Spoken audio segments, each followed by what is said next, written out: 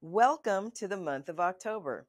Some might consider this to be the beginning of the holiday season when we intentionally decorate for Halloween, then Thanksgiving, and traditionally speaking, Christmas.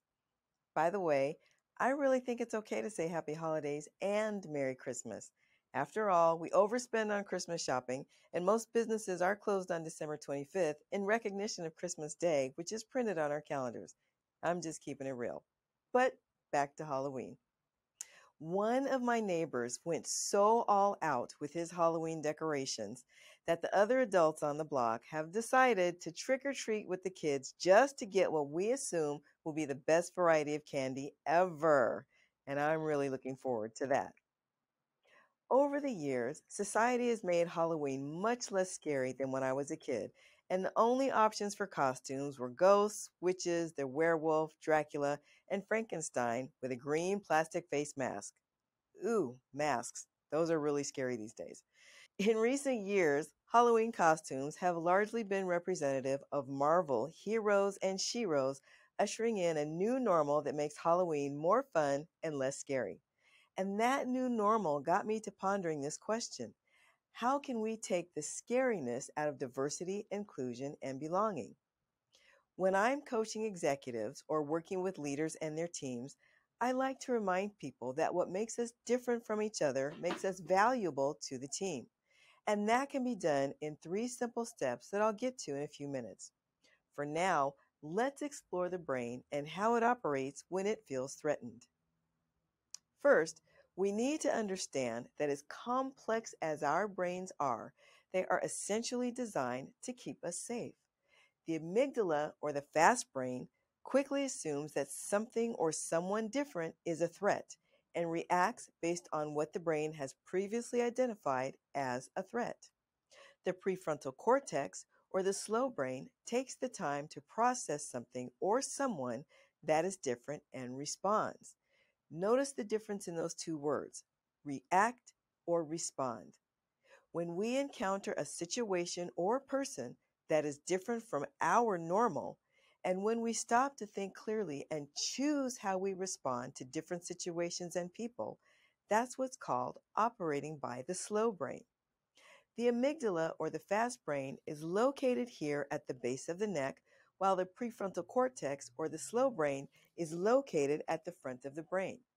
Just as an aside, I find it interesting that the fast brain is located at the base of the neck where it can kind of hide out and run on autopilot. That's how you get home on your same route and not register what you've seen and wonder how you got home so fast. Whereas the slow brain is located at the front of your head and is ready to help you make sense of your world if you're willing to be intentional about how you will act. More about that later. The task of thinking with your slow brain actually requires more energy than the fast brain being on autopilot, which is why we tend to operate on autopilot most of the time. It's just less taxing. It can be likened to the initial stages of the pandemic when people were stocking up on toilet paper. We saw everyone else stocking up on toilet paper, and the fast brain took over and got on the bandwagon. Conversely, thinking about how much toilet paper we already had and being realistic about how much more we really needed, then buying according to the real need versus the false sense of need, is an example of the slow brain at work. You may be wondering how this ties back to taking the scariness out of diversity, inclusion, and belonging. It's really very simple. Too often in our lives, we consider people or groups of people who are different from us as a potential threat to us, and therefore, that perceived threat is scary. And unfortunately, we've been conditioned to think this way. Before I go on, I need you to remember that we all have biases. It's often been said that if you have a brain, you have bias. The challenge comes in identifying our biases and having the courage to examine and manage those biases accordingly. Since childhood, we have been conditioned to have biases, either through our upbringing or through what we've been shown in the media, read in books, seen in movies and TV, or via social media platforms and the influencers who reach us through those platforms. Often, those biases are reflected in the filters of assumptions, interpretations, and limiting beliefs we associate with people or groups of people different from us for whatever reason. And biases are not always associated with people different from us. Some people see others who look just like them, and based on how that other person presents, we then project the status of threat without knowing anything about the other person. Here's what I find scary: people who walk around on autopilot, being led by the fast brain, and continuing to buy into the assumptions, interpretations, and limiting beliefs they associate with people or groups of people different from them for whatever reason. Those are called stereotypes. And because of our biases being so ingrained, either intentionally or subconsciously, people find it scary to even have the conversation about diversity, inclusion, and belonging. As a result, some people are extremely defensive about their position on diversity, inclusion, and belonging, while other people simply shut down. In either case, I believe people are just afraid to keep it real and engage in self discovery that may lead to some realizations they don't want to own. To remove the scariness from diversity, inclusion, and belonging efforts, we must all first own our situation so we can own our solutions and own our successes. To own our situation requires us to decouple the journey of self discovery from shame and blame. Then we can own our own solutions by reframing self discovery as an opportunity to know and grow. And we can own our successes by intentionally focusing on cultivating human affirming behaviors that will lead to more effective interpersonal exchanges and result in creating the future cultures we want at work. Now, I completely recognize that all of this work can't be done overnight. It can't be done within 5 years. Culture change takes approximately 7 to 10 years to take place, and once it happens, it must be nurtured for the life of the organization.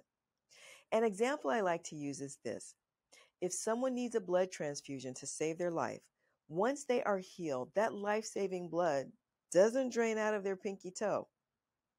That life saving blood will circulate in their body for the rest of their lives.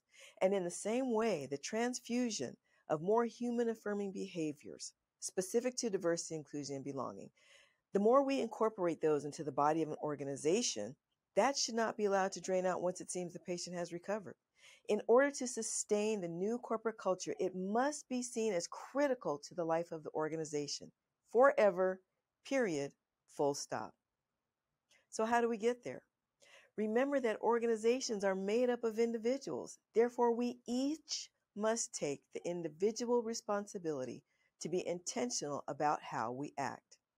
Now, ACT is an acronym that I've developed, and you may have heard me use it lately when I speak at virtual conferences, and it stands for this: approach others with an open heart, connect to understand, and tap into diversity by being culturally curious. Let's start from the top. When I talk about approaching others with an open heart, this is really a self-focused activity, not self-centered, self-focused. Before we engage with someone different from us that we may consider a potential threat for whatever reason, it requires us to suspend those assumptions, interpretations, and limiting beliefs we may have about that other person or group of people before we ever open our mouths. That can be a challenge because, as we've already discussed, if you have a brain, you have bias. So, in order to approach others with an open heart, we have to be open and willing to move some things out of our own way. Next, when we connect to understand someone else, it's not for the purposes of being understood. It is an other focused activity, and connecting to understand is certainly not for the purposes of responding. Be intentional about connecting to understand someone else's life experiences, perspectives, and ways of being. That's all. And when you've successfully connected to understand someone else, it will compel them to want to understand you. Finally, tap into diversity by being culturally curious. You may assume I mean limiting cultural curiosity to a one-to-one encounter. Sometimes yes, sometimes no. Being culturally curious can extend to the organizational subcultures that you interact with at work. For example, it's just as important to understand the organizational subcultures of executives, engineers, and executive assistants as a whole as it is to tap into diversity by developing real relationships on an individual basis. Being intentional about developing real relationships through more human affirming behaviors will absolutely take the scariness out of diversity, inclusion, and belonging. This month, my Allies in Action crew and I will explore what has made diversity, inclusion, and belonging conversations scary for them and how they overcame those fears in ways that resulted in new and deep relationships that were completely unexpected. In my lived experiences episode, I'm going to be talking with three gentlemen who are leading a cultural transformation in the workplace and hear their very perspectives on what they found scary and how they are overcoming organizational assumptions, interpretations, and limiting beliefs specific to diversity, inclusion, and belonging. Finally, I'm going to have a real conversation with Dr. Don Chick, an organizational change subject matter expert, to share with us the connection between diversity and leadership to culture and innovation, which can be scary when we consider the advances of AI and blockchain technology. My goal this month is to take the scariness out of diversity, inclusion, and belonging conversations so that the only thing that scares you on Halloween is realizing the amount of calories you're taking in as you inspect the kids' candy. Until next time, this is Dr. Nita reminding you to stay blessed and keep it real.